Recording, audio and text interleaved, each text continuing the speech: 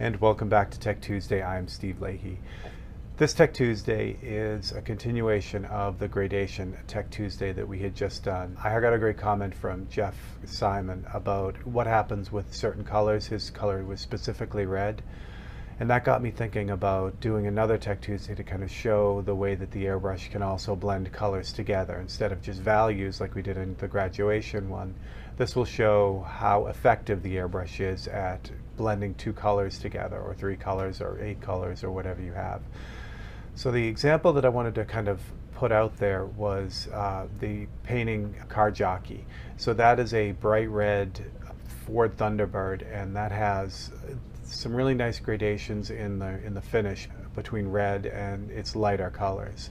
So what we'll do is we'll kind of look at that, how I kind of did that, and why the airbrush works so well. Hang on, we'll get right into it, and thanks for coming by. Be right back.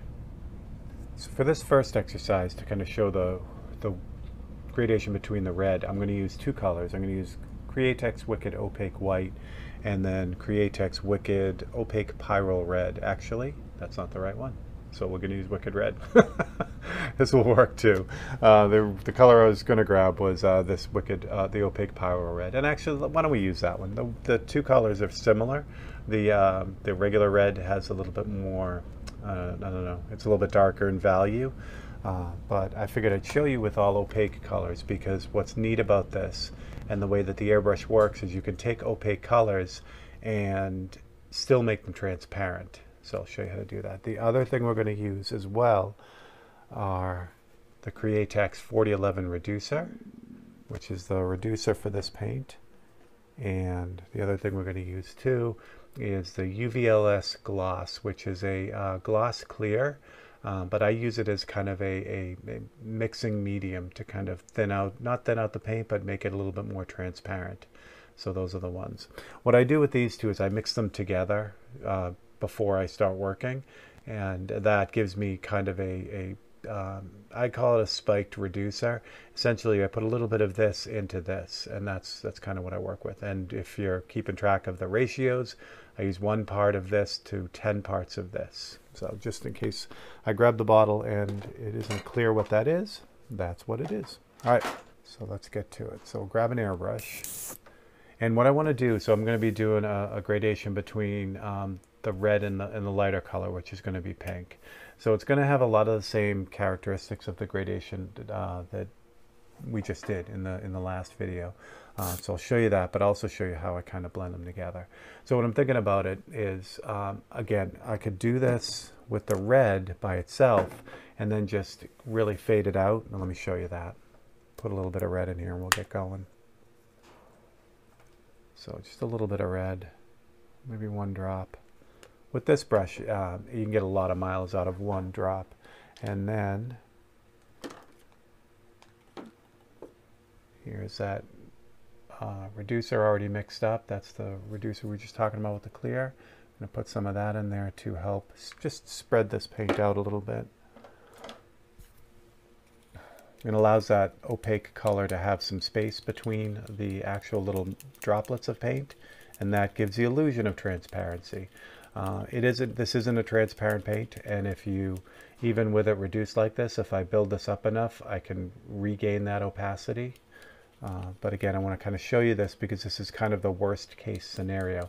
If you do this gradation that I'm about to do with a transparent paint, it's much easier.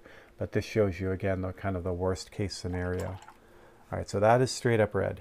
So with that gradation, I can do the same thing I did before with last week's, or the gradation episode, where I can start the gradation with and I'm going to go this way. So it's dark to light, left to right. So I'm going to start off with the lightest red across the whole area that I want to do that fade, like that. And then I'm going to start on this end, and just like in the other video, I'm only going to go about 3/4 of the way down with this next pass. And then as I get to the end, I just kind of trail it off a little bit. And the same thing, I'll go again, but this time I'll only go about halfway through. And then the final time, I'm just going to really kind of get that deeper red color at the back side of this. And that's it. That'll give me a really smooth fade all the way across. Now the other way to do it, this is a little bit harder to control, is if I start dark and then as I'm moving across, I just lighten up the lines essentially until that fades away. But what happens with this, and you can almost see it, if you're not careful, you get these streaks in it as you're kind of moving across. So this method here, by kind of building up the colors gradually, will give you that really nice transition. So the other way to do this is to introduce an actual pink color. Like I used the red to create this transparent pink color.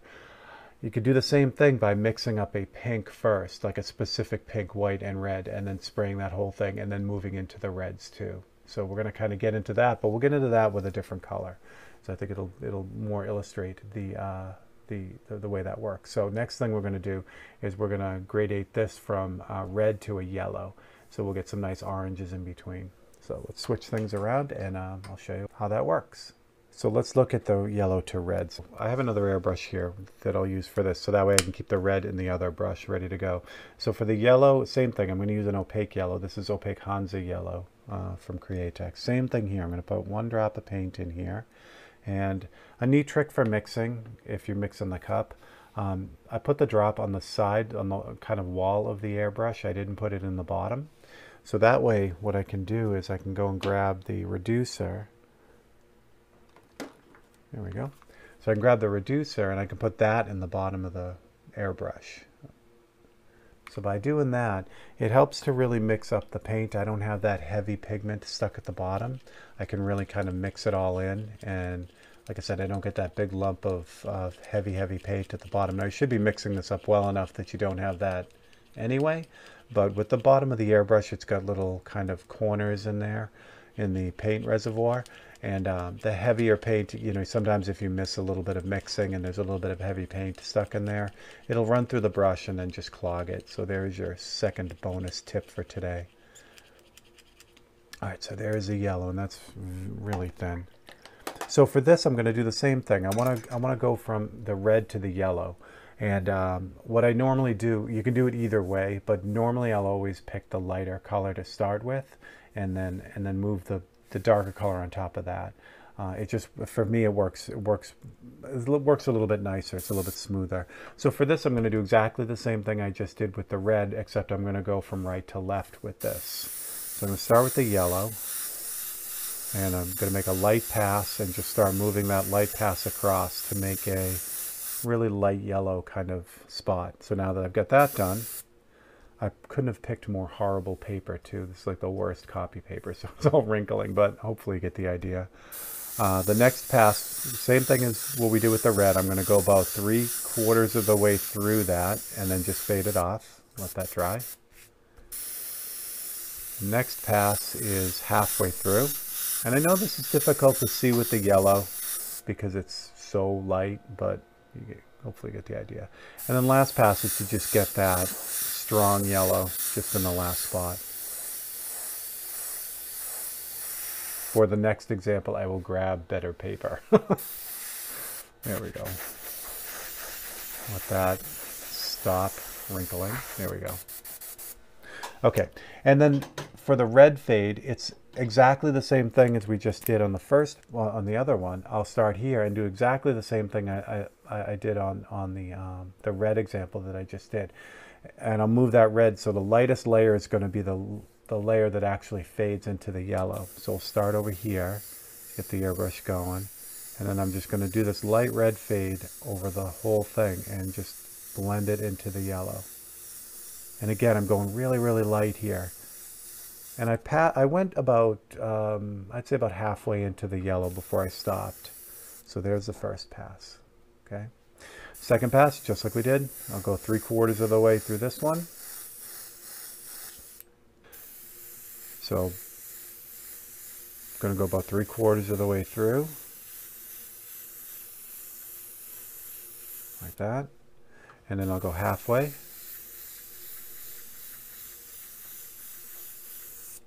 And then the final one is to deepen this red up on the side. And that gives me this really soft transition between the two.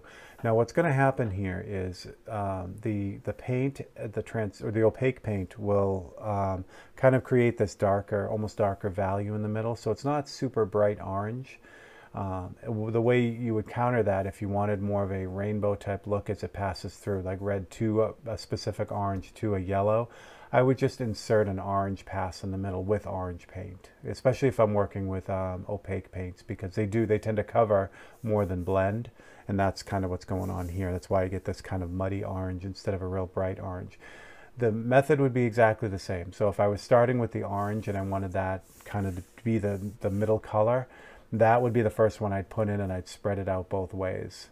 And then I'd work with the yellow into that and the red into that, and that would give me just a perfect transition. So the next example we're going to do is going from these colors are next to each other or near each other on the color wheel, so they play really nicely together. When you mix the two together, you get this nice secondary orange. So the next example we're going to do is we're going to move into colors that are opposite on the color wheel, and show you kind of how that blend happens with that. All right, let me switch things up. I will get a better piece of paper and we'll get to it. Okay, for this next one though, I wanted to kind of jump back real quick and kind of show the difference between, this is working completely transparently. I go from an opaque red and then I faded it away, and the pink here you're seeing is because the opaque paint isn't thick enough to cover the white, so you're getting a blending of the white of the paper and the red to get this pink. What I want to do is show you the difference between this and also being intentional with that pink color. So I'm going to do this fade the same way as I just did the yellow, but instead of using yellow, I'm going to use a pink color. So I've mixed this up. This is opaque white and the same pyro red. So this is now essentially an opaque pink. But I'll kind of show you the difference of how this looks as opposed to working transparently.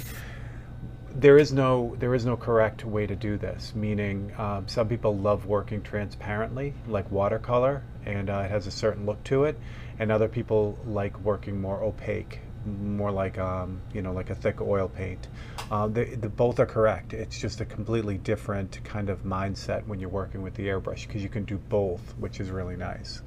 You can do both with oils and, well, watercolor you really can't unless you introduce like a gouache. But because watercolors are inherently transparent the way they are. So I'm going to build up this pink across the board. But as far as the fade goes, I'm not worried about fading it to the red's going to be over here and move into it. I'm not worried about fading the pink into the red. I'm just doing kind of like a pink field. It is kind of soft on this edge, but it's not, you just don't want a super hard edge if you're trying to blend the two together. But I'm not doing the same thing as I did before, where I painted the whole thing pink and then did, 3/4, half, and then the end of it. I'm just kind of painting in the whole thing to give myself a base. Essentially, this is like the underpainting. But that is at opacity now. That is the same pink that's in this airbrush.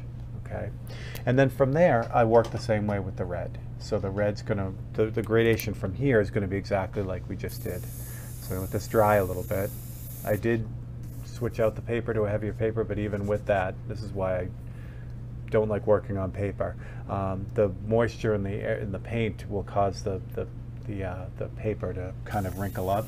So it'll straighten out, but it's just kind of a drag. All right, same thing. So now, same deal. So I'm going to start the red fade from over here, but I'm not, just like before, I'm just going to do a really light layer of that red, and then I'm just going to trail it off when I get about, I don't know, 3/4 of the way into the pink. So there's the first pass. The second pass, again, just like before, I'm going to go 3/4 of the way into that red that I just did. So about halfway through this whole thing. Like that. Next pass is going to be a little bit less than that.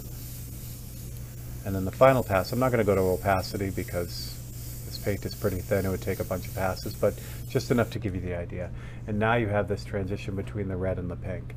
So at this point, I can make adjustments to it. Like if I want that red to be a little bit more predominant through the whole thing, I can go back really lightly over this, kind of this whole area in the middle and just add a little bit more red.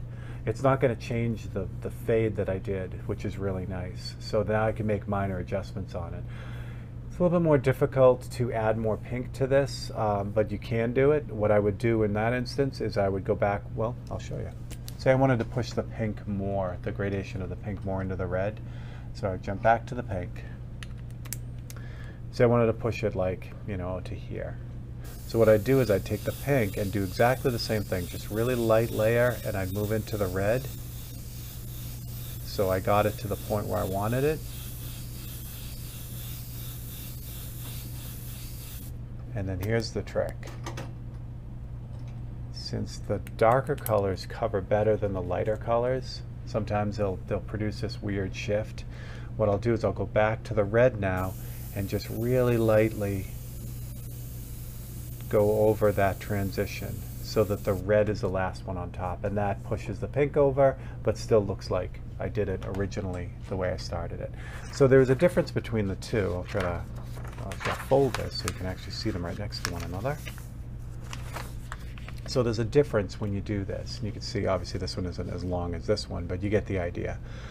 The red will start showing all the tones of red as you kind of make it more transparent. The Pyro red has this neat orange cast to it when it gets really transparent, and that's what's going on there. But if you wanted a transition like in Car Jockey from the red to like the specific target color of this pink, I would need to mix up that color to get that to happen. I could rely on doing it this way, but again, if I do this, the painting is going to look very, very much like a watercolor. Again, which is great if that's what you're shooting for, but if you're looking for something, you know, specific, you have to be specific with it. So that kind of shows you the two differences. Okay, colors that fall on the opposite side of the color wheel are a lot of fun.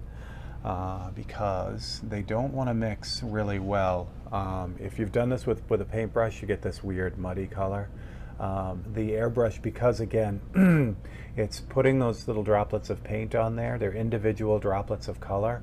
They're not necessarily mixing like you'd mix them in a cup before you sprayed them. So you get this really vibrant kind of look. So what I'll do is I will take the red again and start the fade just like I did it before. This time I am going to do it like the yellow, so I'll do a gradation from the left to the right with the red. So I'll start with my lightest red color and run that over the whole area.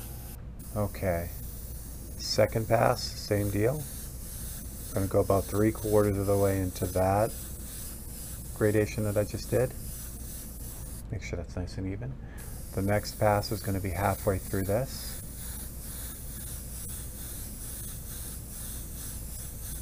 And the last pass is going to be just really at the end, just to kind of make that red pop a little bit. So there's my gradation. Now for the opposite on the color wheel from red is green. So I have Wicked Opaque Phthalo Green for this. So it's the same kind of thing. Now what I really want to be careful of is that first initial pass into the red. Because that in this area right in here, it's going to turn muddy. It's just what complementary colors do.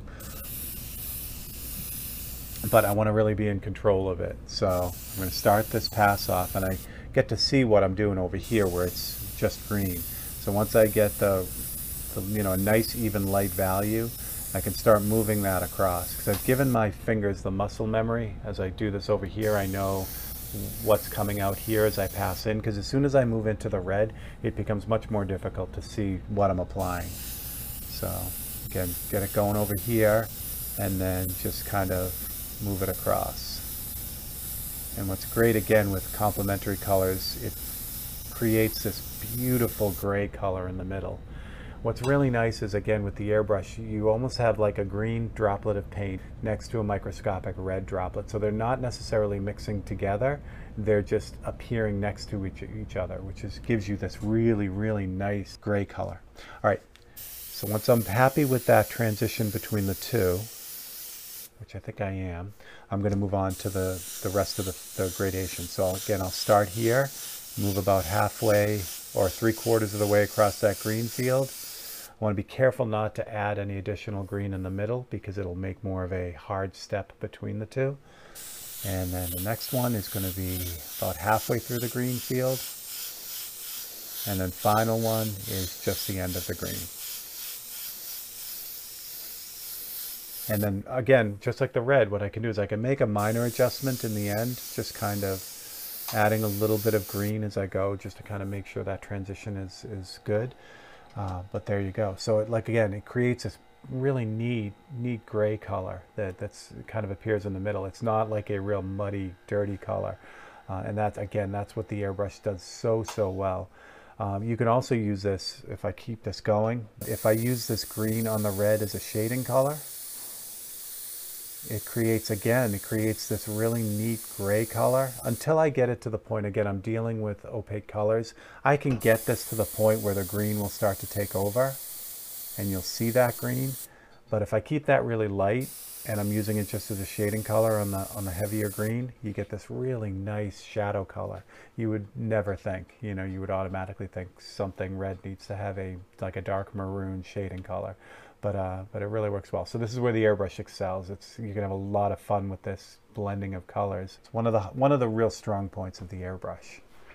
All right, so that is your crash course on blending colors. I hope you enjoyed it. If you have any questions, please drop them in the comments right below, and I will do my best to get back to all of them. If you have any ideas for Tech Tuesday, you can drop those in the comments too, as well. I love it.